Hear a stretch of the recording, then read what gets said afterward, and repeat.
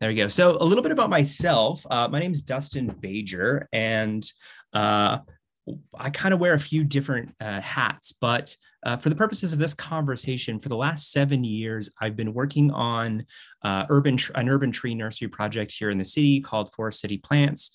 Mostly started by finding interesting local varieties of plants, and a lot of it is driven by the vision that I have to take these two systems here, to take a city and to take the natural environment and to merge them together, because I actually think that a lot of the problems that we associate with cities, be it pollution or hardscaping, which causes flooding if it lands on roads, don't soak up water, or concrete heats up during the day. And so some of the challenges that we experience in cities, I think, can actually be mitigated by integrating the natural world into it. And so about 7 years, I started growing plants, mostly trees, woody plants, so shrubs as well. And I ended up with hundreds of trees in the backyard. I'm going to show you a little bit of that process here. But my kind of goal or vision is to, as I just said, stitch these things together, stitch cities together with the built environment so that we can create spaces that are really the partnership of the two. I've been on this rant for many years, and so if I've gone on it before, please forgive me. But I think that ecosystems, forests in particular, are amazing because they're made up of all of the connections and relationships within them. And the end of every single process is the beginning of another. And cities seem like they're the opposite of that, perhaps. But I would argue that the reason why people are attracted to cities, the reason why we have hundreds of thousands of people moving to cities globally, is because cities represent their own connections. There's social connections, there's economic connections, and much in the same way that a forest is a place for maximizing connections, a city is a place for maximizing connections. And while and I think if you can take all of the connections and relationships that you find in one of these systems and in the other, and you can stitch them together, you have what ecologists might call an ecotone. So you actually get all of the connections and relationships of one, all of the connections and relationships of another. And like a forest meeting a lake, you have all of these opportunities for new connections. And so this is sort of a vision that I've been very passionate about going on 20 years now. And largely, I think, took off when I discovered this plant. So this is a picture of the Capilano apricots, which were seeds taken from, actually sent to Alberta from Harbin, China, grown out at the Brooks Research Station in southern Alberta, and then guerrilla gardened on the streets of Edmonton. And so there's two trees left. Sadly, one of them passed away recently, but they're these amazing sort of local apricots that nobody really knows much about or knew much about. And I became obsessed with trying to find the origins of this. Actually, if you're interested in that, look up Chris Chang and Phillips Let's Find Out podcast and search for the Capilano apricot episode. He goes through the details. But I gathered 100 pits from this. And of course, I got there after everybody picked all the pits, but I got on my hands and knees and picked through the grass and managed to find 100 pits and planted them out on the side of my house and totally forgot about them. And the following spring, I had 96 little apricot trees. I was doing a little bit of routine weeding and I said, wait a minute, all of these things here are all in a straight line. And I was like, oh my God, the apricots I planted. And it turned into this little apricot forest planted about that far apart where they grew for that entire season. And the following year, were gently removed, bare root, repotted, and basically are now all over the city of Edmonton. And I thought, wow, if you can do that with 100 apricot pits that you pick up off of a lawn, there's something here. That experiment too from Harbin, China is now something that carries on. And so for the past 7 years, I have been interested in propagating all kinds of local plants that aren't very common. So things like those apricots, but also finding all sorts of things like Japanese quince and black and white walnuts. And then I've been bringing in some things that I think should grow here. And giving them a shot. So the plants on the right here are pawpaws. That's still an experiment. I've had some marginal success growing pawpaws. The one on the left is a plant that you'll find in the city of Edmonton, but these are bristlecone pines. I throw them in here because I have kind of a dream of growing 1,000 bristlecone pines because they can live over 1,000 years. Send me a message if that sounds like something you'd be interested in. Here are some American chestnuts. If you know anything about American chestnuts, they're essentially functionally extinct in their native range due to a blight that's wiped them out. But we're far enough west and far enough north that we are geographically separated from that blight. And I think in the right place, these little American chestnuts do fine. And I had been selling these. I still sell the occasional plant, but really what I found more interesting was taking this passion for plants and sharing it with others. And so last winter, I hosted a plant propagation course, teaching other people how to grow plants. Everybody got some seeds. And from fall until spring, we scarified our seeds and stratified our seeds, fancy ways of saying that we prepared them to plant out. And in the spring, we all ended up with 50 little trees and, really like 600 new trees out of a little propagation course. And an aspect of my background that I haven't talked about is I come from I'm a high school teacher, and so it kind of occurred to me that wow, we have the opportunity to have a community of a distributed community of backyard tree growers growing literally thousands of trees. And that could have a really big impact on communities here in Edmonton. And so out of that came this idea of Shrubscriber, it's a weird word to say. I'm still working on it myself, Shrubscriber, but it's essentially a plant subscription service. And so we formed this little community about 6 months ago with the idea that the membership fee for the community actually pays for the propagation of plants, as well as working with schools and community groups to give them access to those plants for free. And so we have members funding 3, 6, or 12 trees per year. And we are now in the process of going out and finding community groups to donate these trees to, which really kind of led me to the King's group. Because if we have, let's say, thousands of trees to donate, a big question becomes, where should these trees go? And so one answer could be into the hands of anybody who wants one.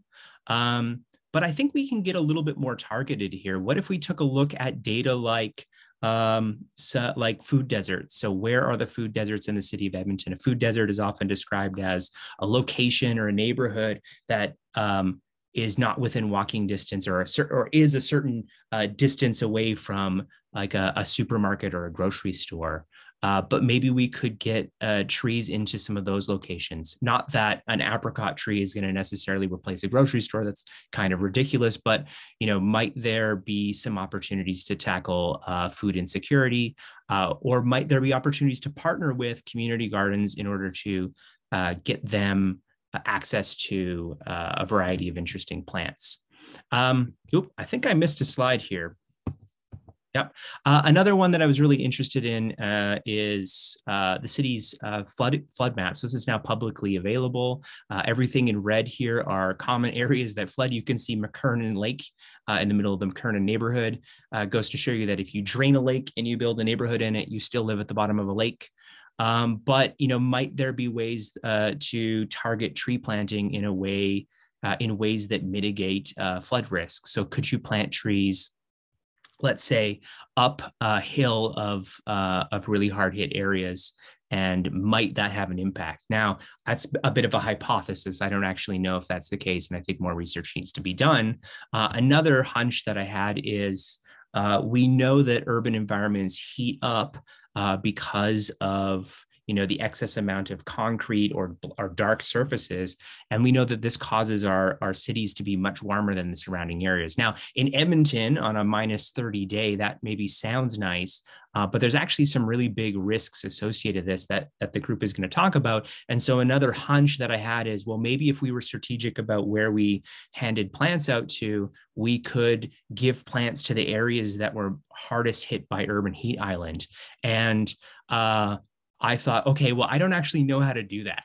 So I've got lots of plants, and I've got a community of people that are helping get these plants into the hands of communities. But if the goal is to get them into the places that could use them the most, then I'm going to have to bring in some people who have those skills. And it was very fortuitous that around that time I was contacted by King's University and wanted to know if I'd be interested in partnering with a group of students. And I said, well, it would be looking for somebody to do a little bit of urban heat island mapping in the city of Edmonton, and was thus very fortunate to meet the students who joined me tonight as co-hosts. And so I'm actually going to turn the microphone and the slide deck over to them, and they're going to share with you a presentation that they did for me at the end of their project. They're going to detail the process that they went through, some of the things that they uncovered, and then we'll kind of jump back in. We'll talk a little bit more about maybe some of the implications or other questions that we might have, and then we'll open it up to the group for some Q&A. So on that note, I'm going to pass it over to the King's University group.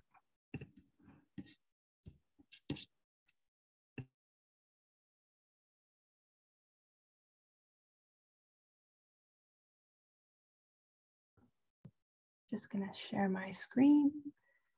There.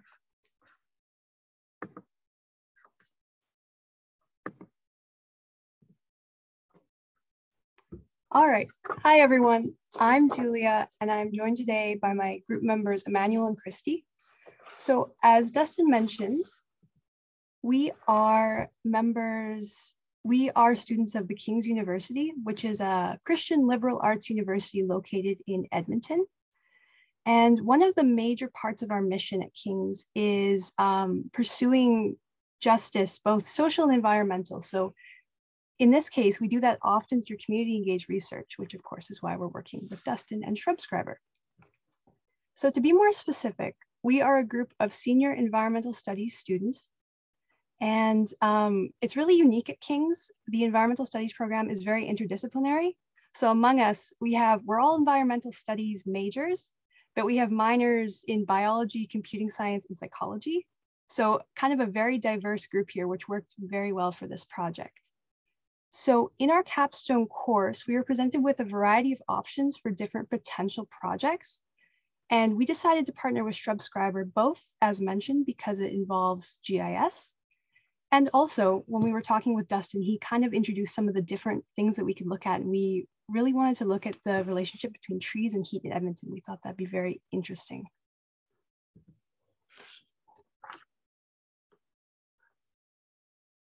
So this is just a little introduction to the problem, which I'm going to hand over to Christy now. All right. Well, thank you, Dustin, for telling us all about Shrubscriber and your tree planting efforts and how that all got started. It's really awesome work. So we're just so glad that we get to work with you on that. And thanks, Julia, for the intro. So yes, hello, everyone. I'm Christy, and I'm the biology minor. And I will be talking through the main problems and potential solutions that we uncovered through this project. So how to define an urban heat island? Well, it's a metropolitan or urban area experiencing warmer temperatures in comparison to its surroundings. So this is the urban heat island map of Edmonton, where colors indicate temperature, making it quite clear that it's a very serious issue that we as a city are facing. So what causes them? Well, cities have become heat sinks because of three main factors. The first is heat absorptive surfaces. So roofs, roads, and sidewalks. Things like asphalt and concrete have very high thermal masses, meaning they absorb and release large quantities of heat. The second factor, as Dustin kind of mentioned, is waste heat and emissions from houses, buildings, vehicles, and factories. So CO2 or carbon dioxide is a well-known greenhouse gas that when it becomes very abundant in the atmosphere, as it is in cities, it traps the solar radiation that would otherwise have been emitted back into space. And this causes an atmospheric warming effect. So during the heat wave in Edmonton this summer, Edmonton's power consumption reached record-breaking summertime highs. And this actually forced Alberta's electric systems operator to declare a state of emergency.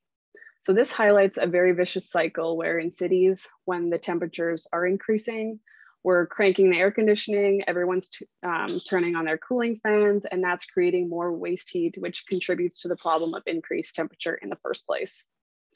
Just to kind of put that into perspective, last year in Beijing during a heat wave, 50% of the power capacity of the entire city was just going towards air conditioning at that time. So it's a huge, huge energy sink. And then the last one, why cities have become so hot, is a lack of vegetation and tree cover. So the effects of urban heat islands are not uniform across the entire city, and hotspots exist usually in places with more exposed concrete and fewer trees. And why is this a problem? Well, in a broad context, urban heat islands contribute to global warming and then are in turn exacerbated by global warming because heat waves and other extreme weather events increase in frequency and intensity. And yes, of course, heat waves are felt by everyone, but they are far more detrimental to the lives and environments in urban spaces because of those already elevated temperatures. So as cities are continuing to grow and expand across the globe, the cumulative effects of urbanization have become detrimental to all life forms and ecosystem processes. And since unfortunately, we can only expect events such as heat waves to become more frequent, more intense, more long lasting, cities will continue to be disproportionately affected by this growing threat. So the first threat I'm going to talk about is the risk to human health. So one kind of fact that especially Canadians are pretty surprised by is that more people die each year when temperatures are above 30 than they do when temperatures are below 30. So we definitely witnessed this in Edmonton this summer. Paramedics responded to just under 300 heat-related calls during that heat wave. So just between June 28th and July 4th, emergency rooms were full of heat stress patients, and the average death tolls of that week were actually quite high in comparison to past summers. The elderly and the youth are at greater risk of heat-related illnesses, which is often experienced through weakness, dizziness, exhaustion, and then in the severe cases, you get comas, organ failure, and then death. It's also the people and communities, unfortunately, that do not have access to proper housing, proper water supplies and cooling systems that are most affected by these rising temperatures in cities. So again, highlighting that gap between the marginalized, vulnerable communities versus those who are more privileged and comfortable in their living spaces. Next, I'll talk about the ecological significance.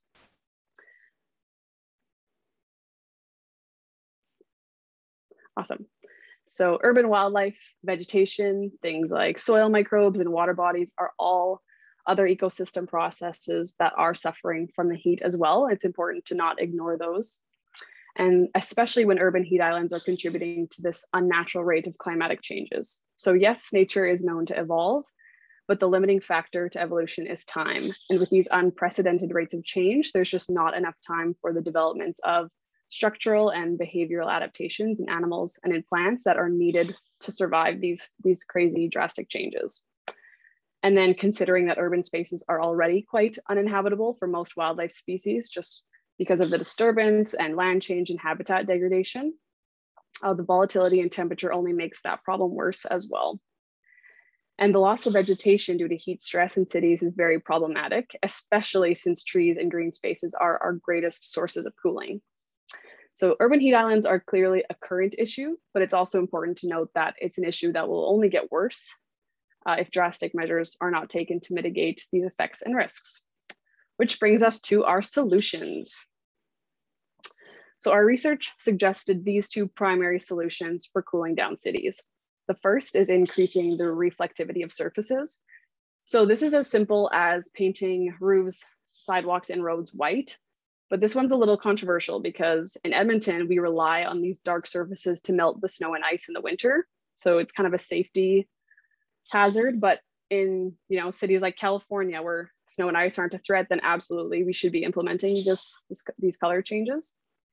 And the second one is planting trees. So trees induce cooling through evapotranspiration and shade, which is kind of explained in the next slide. So transpiration cooling occurs because surrounding heat is absorbed both during the evaporation and transpiration processes, while the trees release cool air as the water evaporates from their leaves. So this reduces ambient air temperature by 8 degrees Celsius. And then shade reduces the shortwave radiation at ground level by anywhere between 60 to 90%. So this really highlights the importance of trees for not only combating urban heat islands, but heat waves and even global warming as a whole. So we are interested in cooling down the city as a whole for sure, but we're also interested in acknowledging the hotspots across the city because it's important to focus any solution on areas that experience the highest temperatures in order to reduce those disproportionate health and environmental impacts that are occurring there. So that's why our project is focused on identifying the hottest and least treed neighborhoods throughout the city to maximize urban tree planting initiatives that Shrubscriber and other tree planting organizations are undertaking in Edmonton. So yeah, our project goals.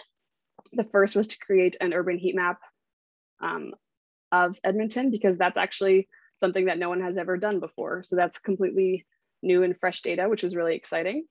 And the second was to integrate data on publicly owned trees onto that map so that we could use temperature and tree density to identify the vulnerable residential neighborhoods for Shrubscriber.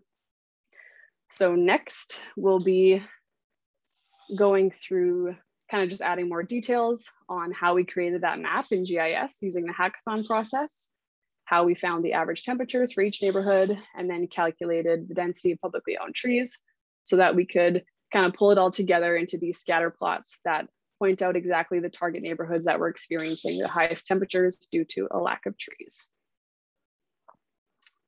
I will pass it on now. Oh, thank you, Christy. Thank you, Julia. My name is Emmanuel. I'm the computer science concentration student. And for this part of the presentation, I will take you through like the technical process, kind of, in which we use to get our urban heat islands, our heat map, and the general map which we use for recommendations. Before that, I have to explain for you GIS. As stated earlier, we use the hackathon process to get our final maps, but the hackathon process is found in GIS. GIS is basically geographic informative system, and it's exactly what the name says. Geography information through a system. It's taking data, analyzing data, and making it into an information. As you can see through the images on the right-hand side, it's multiple layers of data that eventually makes sense. And I'll explain it further because we had a final integrated data, which was our final map. And that was through the process of taking each and individual maps, which was our heat island, neighborhood temperatures, and the tree data we found. To get our heat island, we had to go through numerous processes. First is questioning where to get the heat island. And if we had to create the heat island on our own, we tried to get data from the government, but unfortunately it's something where each temperature station in the city just gives you a general idea of what the temperature is in the area.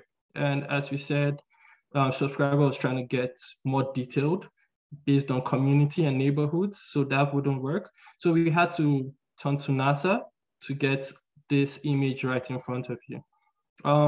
Basically, this is an infrared image, and it is, in layman's term, just a photograph of the heat of Edmonton. So it's just a picture, but instead of showing details, it just shows the amount of heat being emitted per area cells in the city. The heat reflection shows Edmonton and the surrounding areas. Just by looking at it, I don't think I have to explain where Edmonton is, although I will still show it in the next slide. But yeah, this made us to peruse through numerous infrared images until we finally landed on that one. And then we got to creating our heat map. From the image you saw, we were able to calculate each infrared image, change it into temperature in degrees Celsius, and it's now gave us something to work with. As you can see from here, the legend, I know most people have already seen the map, but the legend shows you in detail the graduated heat in each area of the city. Temperatures went as high as 32 degrees and went as low as 12 degrees. If you're seeing an overlap in the legend, it's basically because you cannot tell when the temperature changes. It's a continuous legend that just shows you that the temperature moves from one area to another. This map in particular works with cells, which is very tiny boxes, if I should say, generating heat towards the infrared camera. And the cells, it's not like individual persons, but it could be said like the heat in your particular home that was coming out of your house or coming out from a place in the road, and everything was captured individually. However, this information was not good enough to give us what we're still looking for, which is neighborhood data to specify communities. And so we had to, on our own, average each neighborhood cells, and then we got this map, which is the average temperature of each neighborhood.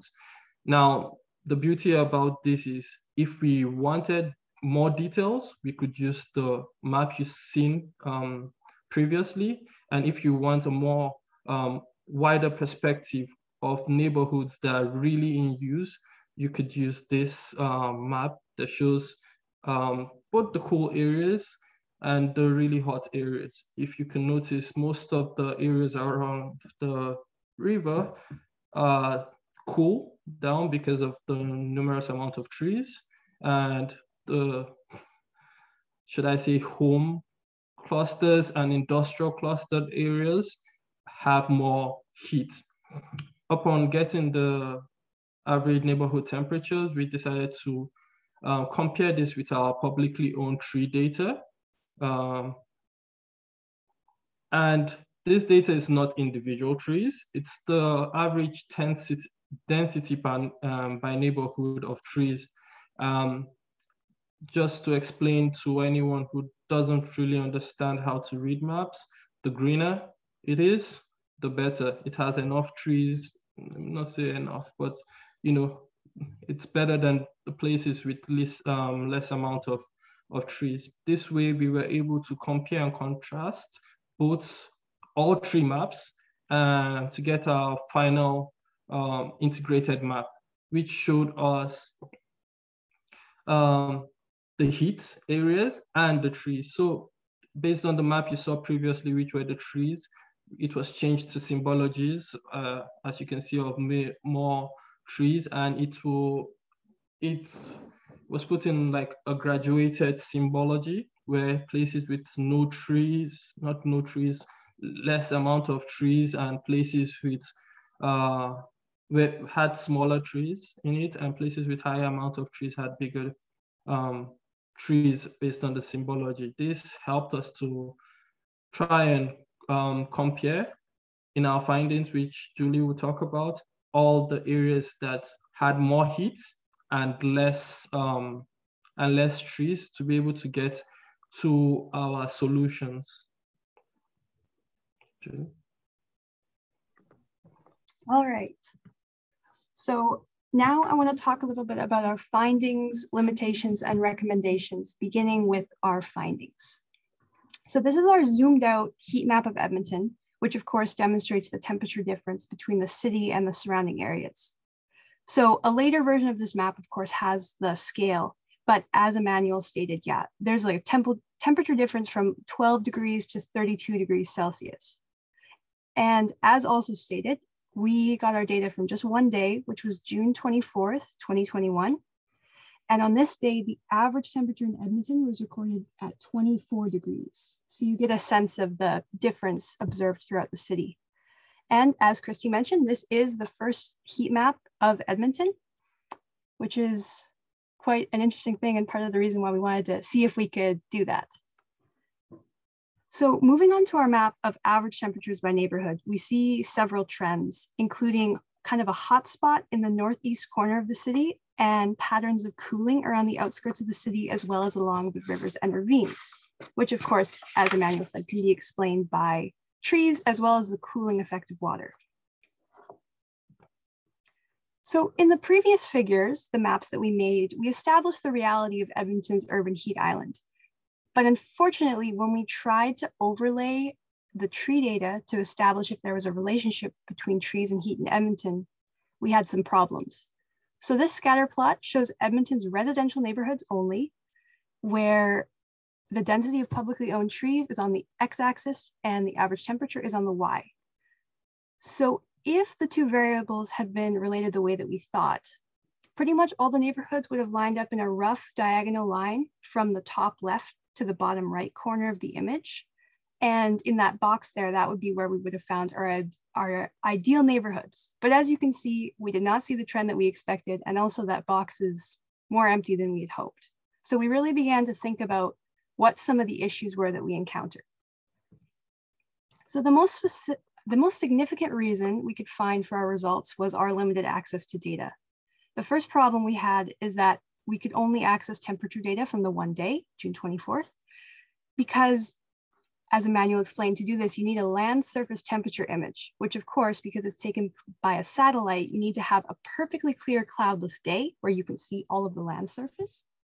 And because we were really kind of inspired by the heat wave this summer, we wanted to make sure that we found an image from a day this summer that was over 21 degrees Celsius. So this was the only image we could find. And as it turned out, this image took like a few days to download. So in the end, we were very happy to just have even one. And then the even bigger problem we had with access to data was that we could only find information on trees owned by the city of Edmonton. As you know, homeowners are free to plant as many trees on their property as they want, and there is no record at all of how many trees are in each specific neighborhood. So we did include tree density data, but because it's only publicly owned trees, it's not very representative at all, unfortunately, not very reflective of how many trees there are in neighborhoods. So to find a more accurate representation of tree cover, we would have had to do something called an unsupervised classification on a satellite image, which involves sorting out different types of land cover by reflectivity. This is a very cool process, and we highly recommend it for anyone in the future who may want to do a similar thing. But given the scope of our project and our timeline, there was just no way, especially with the issues we had sourcing our temperature data. So combine these data problems with extra ecological variables like proximity to water, which of course would have a cooling effect, and human error, because the hackathon process kind of failed us halfway through and we had to manually calculate averages. That took like 4 hours of pairs of us sitting at the computer. There's always human error. So we did not find a strong correlation in our data, but given the well-documented relationship in other cities, we still feel confident in sharing our two main recommendations from the project. So our first official recommendation fulfills our project goal, which was to identify residential neighborhoods experiencing the highest average temperatures and lowest tree densities for Shrubscriber. We used the scatter plot that you saw earlier to identify neighborhoods which fit these criteria. To this end, we recommend that the neighborhoods Rundle Heights, McConaughey area, Canossa, Secord, Killarney, Bannerman, Kensington, Ottawell, Lymburn, Linwood, and York be considered as top priority for receiving Shrubscriber trees. Our second recommendation draws from our data on the city as a whole, as seen in this scatter plot of all Edmonton neighborhoods that we had temperature and tree density data for. Of all the neighborhoods in Edmonton, the industrial areas best fit our prediction about the relationship between trees and heat. And many of these areas had a public tree density of less than 1 tree per square kilometer. And of course, they experienced some of the highest temperatures in Edmonton. Of course, this graph didn't show the same relationship either, but you can see that there are more in that top left corner where we were looking for. So for this reason, we also recommend that our data be used to advocate for more public trees to be planted by the city all over Edmonton, but especially in industrial areas. As Christy mentioned, reducing the impact of the urban heat island in this area would likely have the most impact on the city as a whole. So our hope for this project entirely is that through the efforts of Shrubscriber in residential neighborhoods and the city in industrial neighborhoods, we can begin to reduce the effects of Edmonton's heat island. And of course, further research into Edmonton's heat island will be an important part of this, especially ones that cover the variables that we couldn't account for. So to that end, we will be willing to share our data with anyone who would be willing to take that extra step forward. And I will now pass it back to Dustin.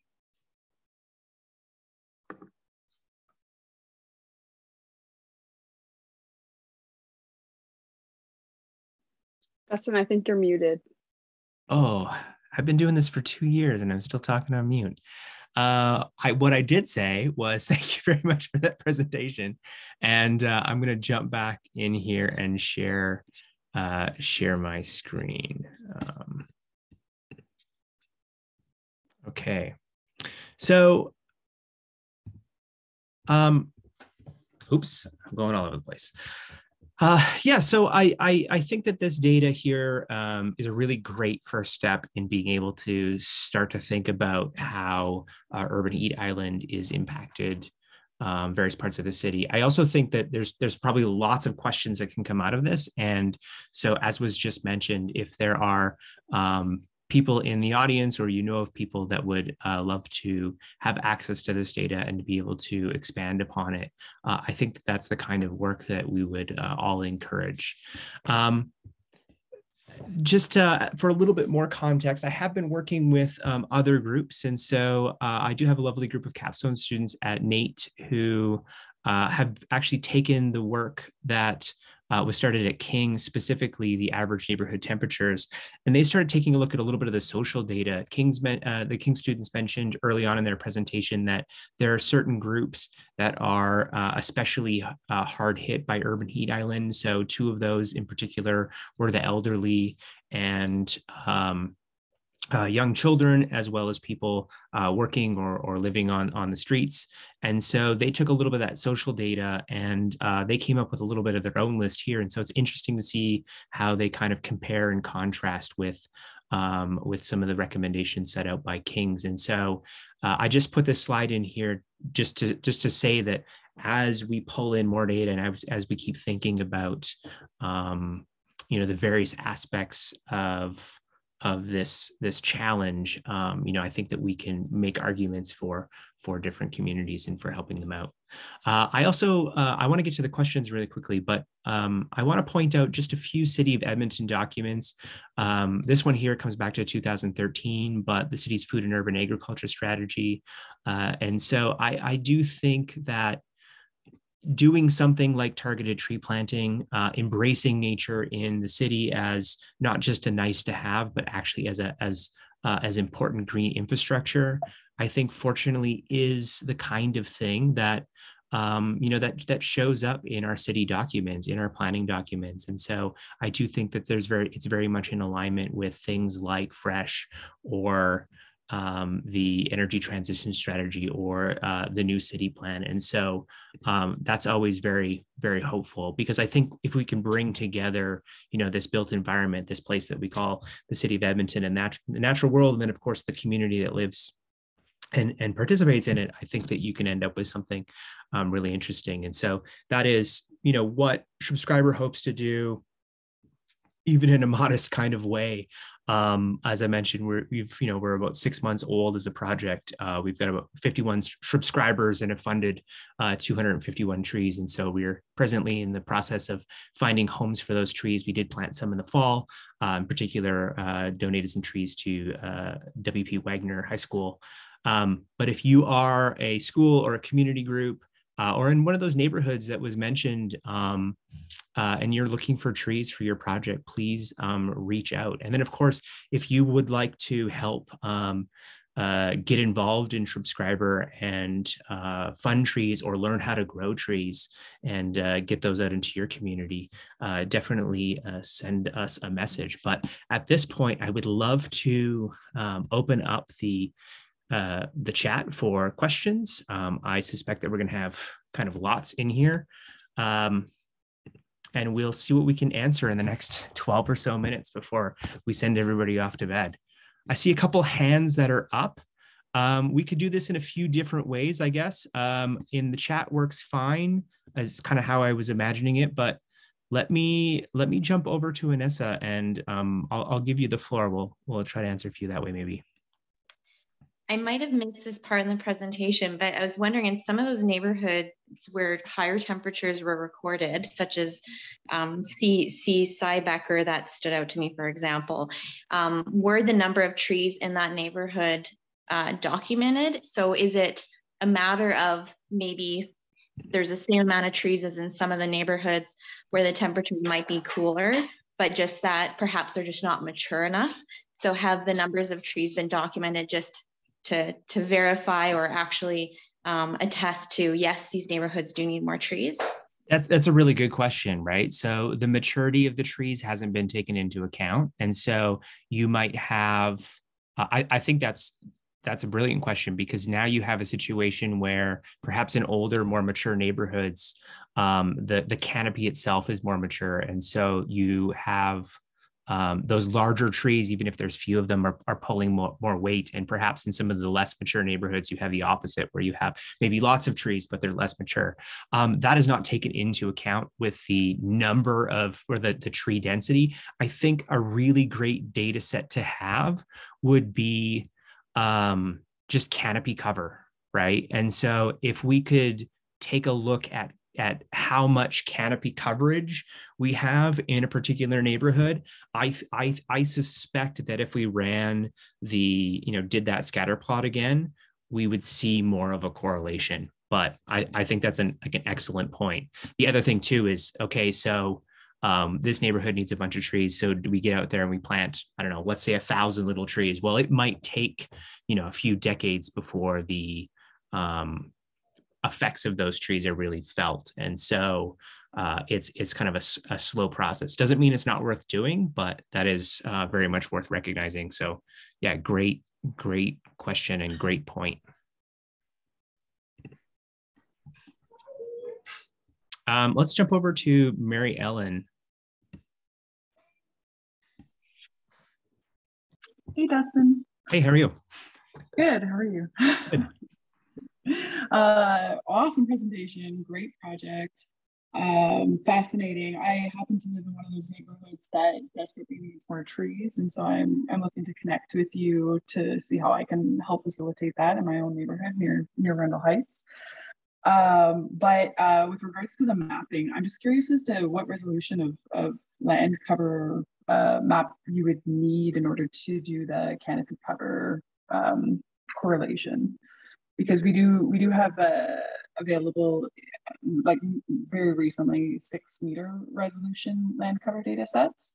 We can help connect you to get that information. I don't know if that's high enough resolution, but at least that exists for.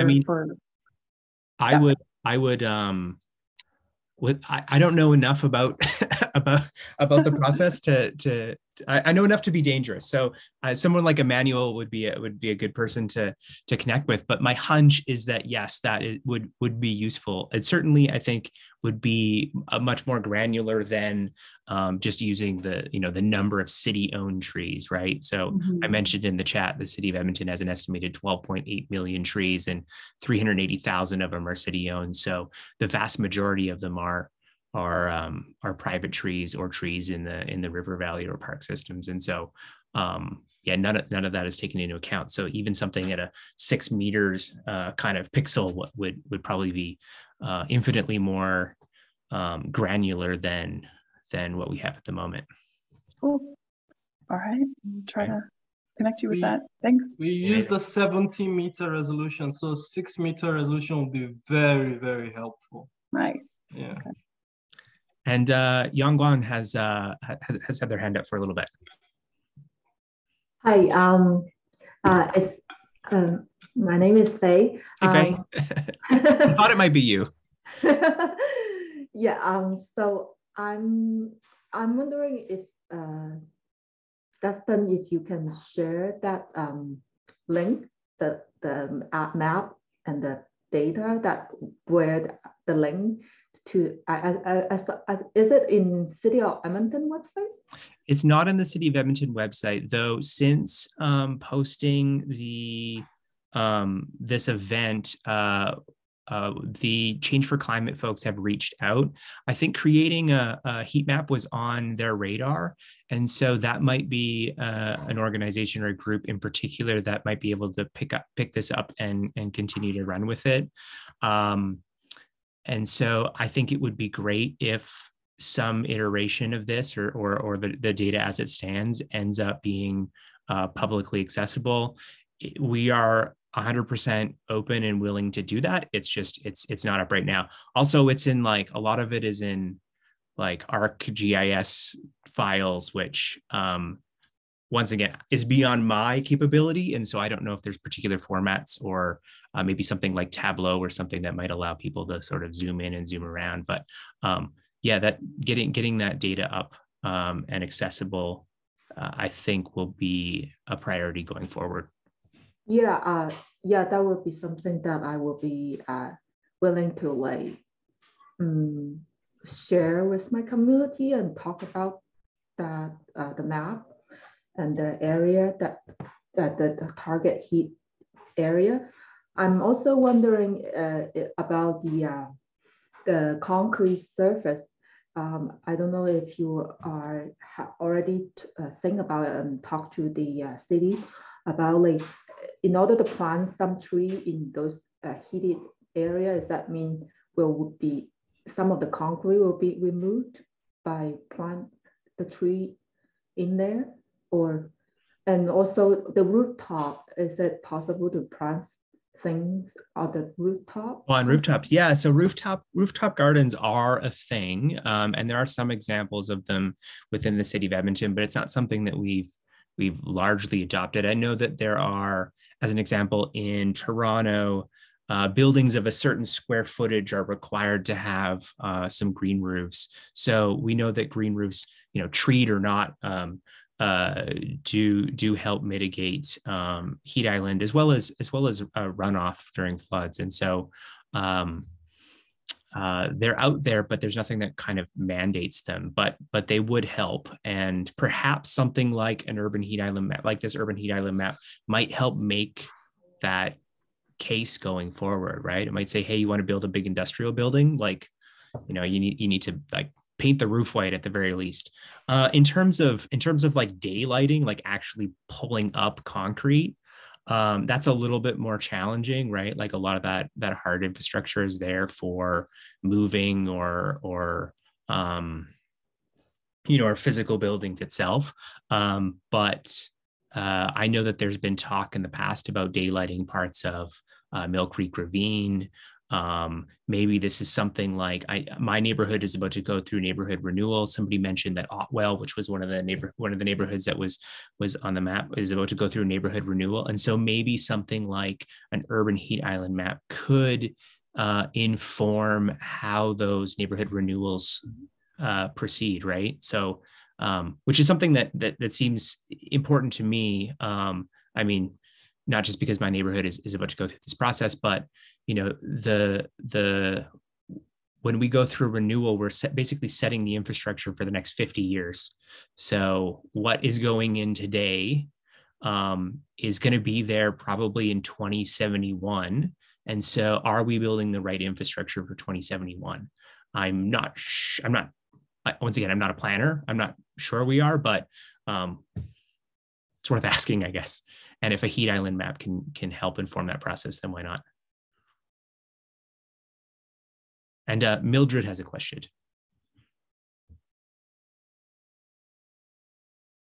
So in terms of heat islands, I know a lot of people think that they're doing the right thing by xeriscaping, putting in a river bed, a fake river bed, taking out their lawn, putting in river rock and gravel, Right. and that way using less water.